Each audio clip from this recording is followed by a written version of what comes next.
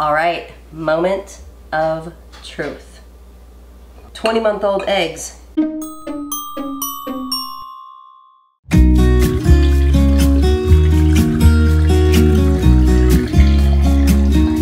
Hi everyone, welcome back to Modern Homesteading with Tessa. I'm Tessa, and this is the channel where I show you how to feed yourself. Today, we are talking water-glassed eggs. So if you're not familiar with water-glassing eggs, this is a method of preserving fresh, raw eggs for up to 2 years. And stick around to the end because I'm going to be taste testing eggs that I water glassed in June of 2021. It is now February 2023.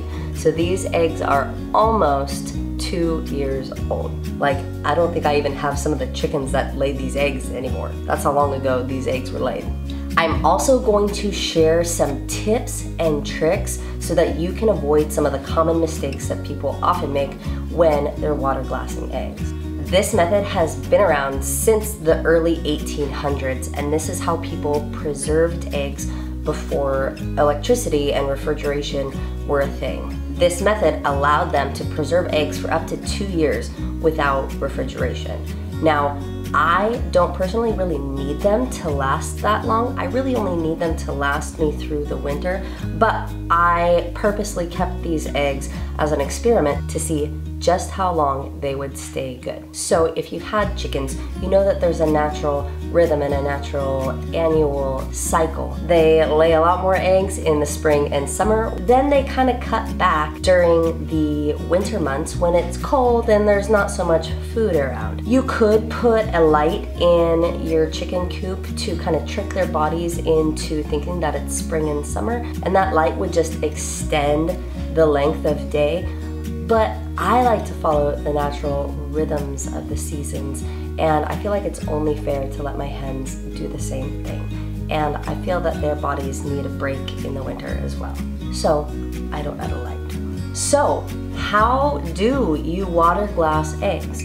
So basically, the eggs are just submerged in a hydrated lime and water mixture.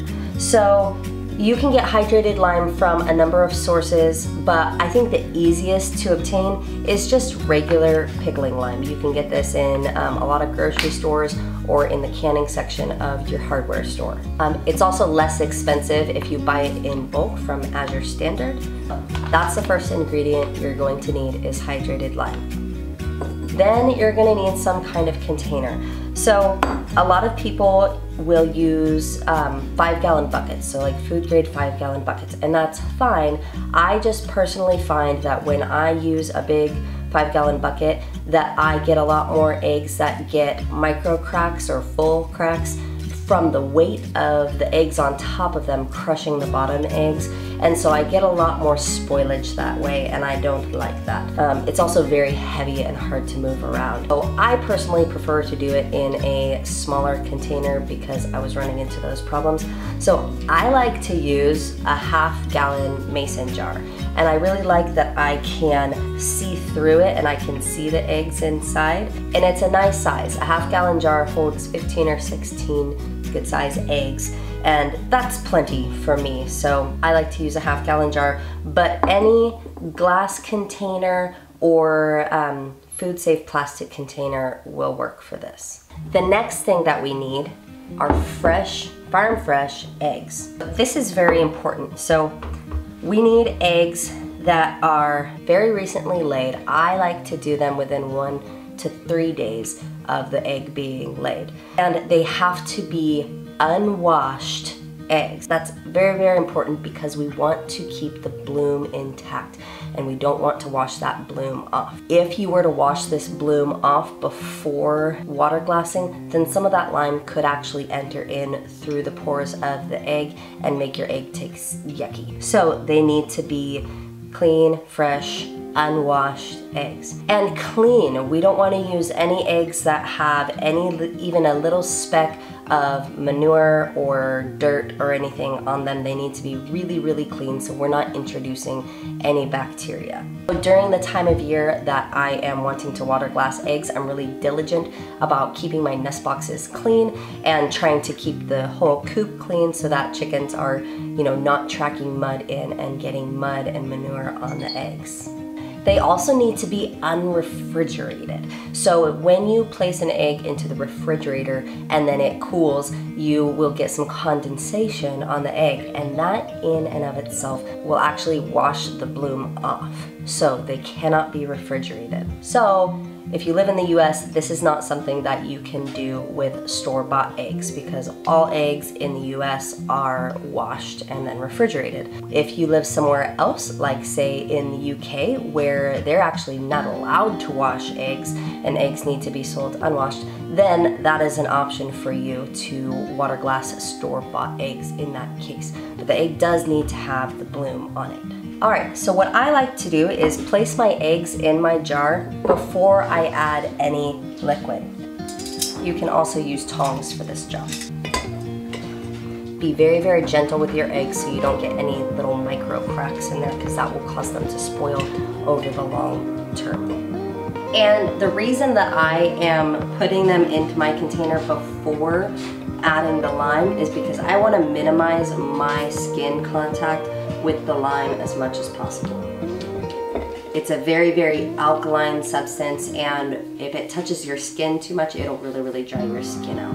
All right, so there's our jar all packed. So now we are going to mix together our lime mixture. So I'm gonna take a quart jar, and the measurement is 1 ounce of lime by weight to 1 quart of water. So I'm actually gonna tear my scale with my quart jar on there and then add my lime.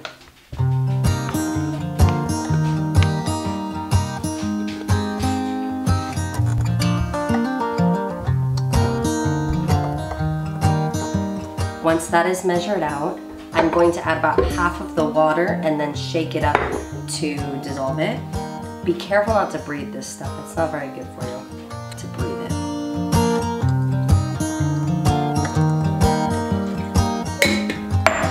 Get the lid on there.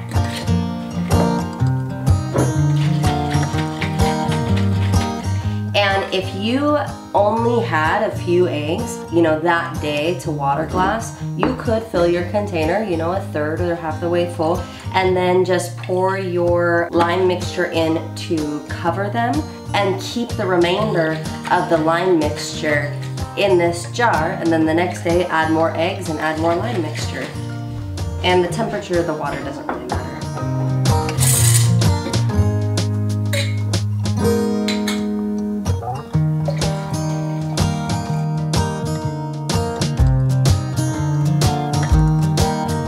So there is our lime mixture that we will pour over our eggs. Then we're just gonna pour them on until the eggs are submerged.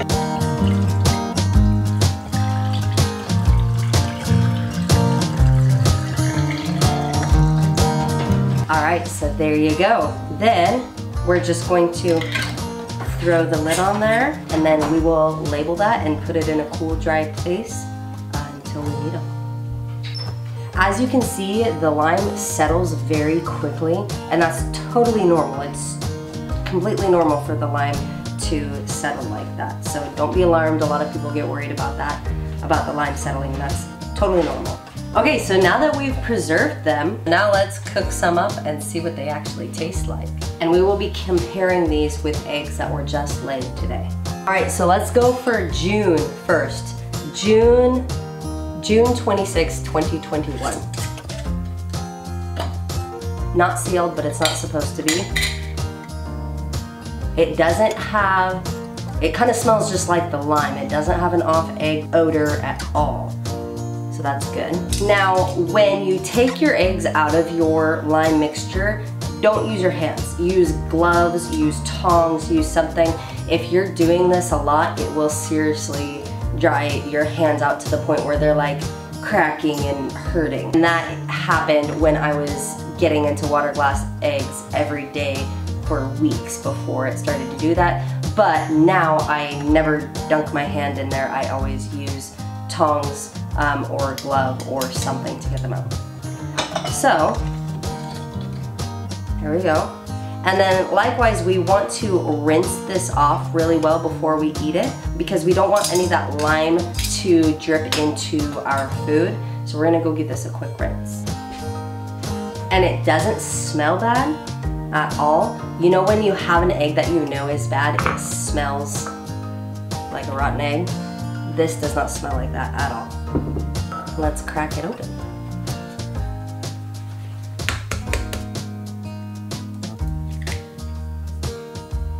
So the yolk is broken.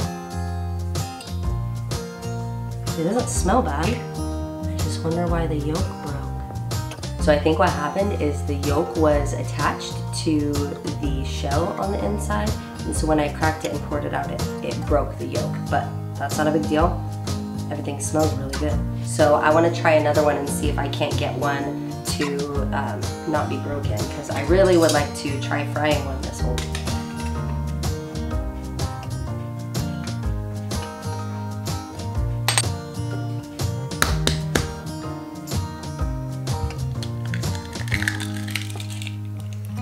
Yeah, the yolks are stuck to the shell, but that's okay. All right, so this is 3 of the June eggs, and all of the yolks were sort of stuck to the shell, and so they broke as I opened them. This is one of the July eggs, and the yolk sort of broke, but it stayed intact. But I don't know if I'm gonna get it to stay together for a fried egg. But these would work great for like breading chicken or fish or something before cooking it, adding to any baked dish, or for scrambling. All right, so now let's cook some up and see what they actually taste like.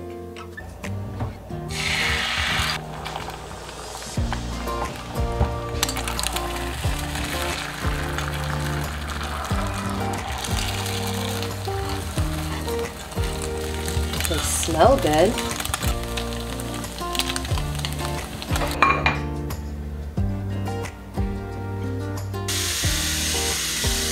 All right, moment of truth. The only thing I put on these was salt. Yeah, that just tastes like eggs.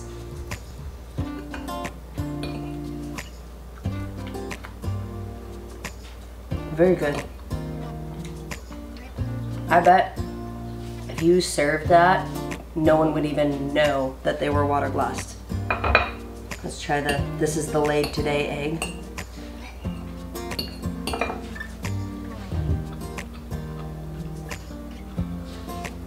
They taste the same. Yeah. And I've had these at a year old before, and I couldn't even tell the difference between the two. So, 20-month-old eggs, scrambled, very good.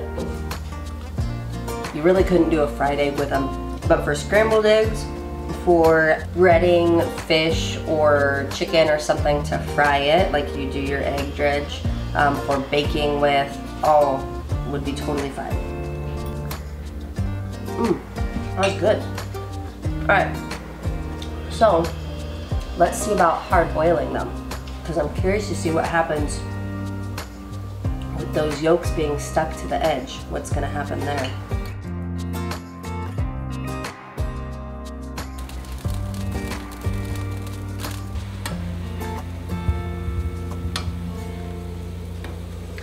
So this one egg is cracked. Oh, they're both cracked now. And so everything's just running out everywhere, so we'll see.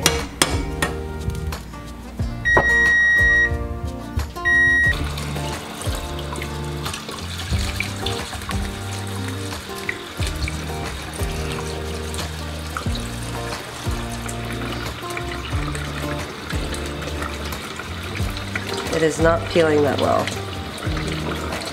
No, I would say that is a fail. I don't really want to eat it either. and it's like mushy.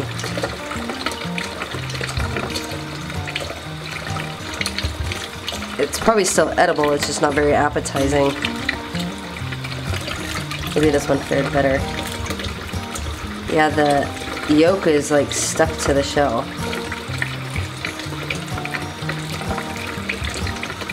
Oh, that's a little better.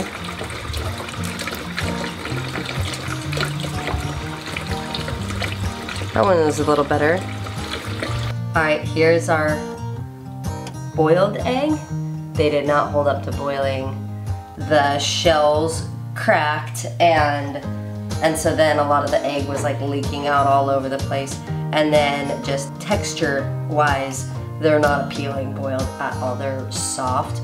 So I would say they're fantastic scrambled and fried, which is what I've done largely with water glassed eggs in the past. This is the first time I've ever tried to hard boil eggs. So this is what happens when you hard boil a water glassed egg. They don't really stay together and they're kind of mushy, I guess is the best word. But it doesn't smell bad. I'll say that. It does not smell bad. Like if you were in an emergency situation and you needed protein, I would eat it. I would, absolutely. So I would say for the purpose of preservation, it did work. It's just not a super appetizing preparation of a water glassed egg.